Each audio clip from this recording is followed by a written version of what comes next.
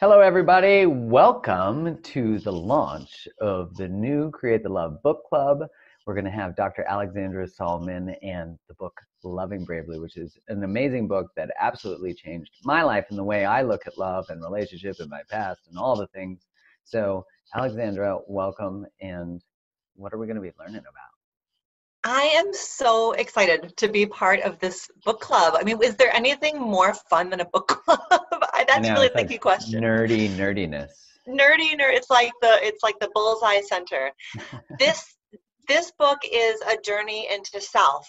When we fall in love, when we are nurturing connection, when we're coming out of a relationship and integrating and preparing to love again, the interior work is vital. It's so easy with romantic love to focus on the other guy, what they're doing, what they're not doing, how they're challenging.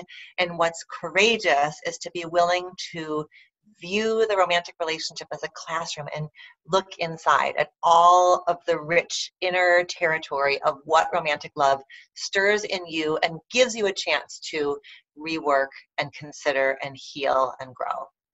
Well, I'm so excited that we're going to enter this classroom and we're going to do it over the next 6 weeks and take the lessons that are within the book, chat about them on the platform, and dive a little deeper every week, taking week by week and really getting to know ourselves as opposed to obsessing over the other, as you said, getting to know ourselves and really learning how to love because we can all get better at it. It's a skill set. Right.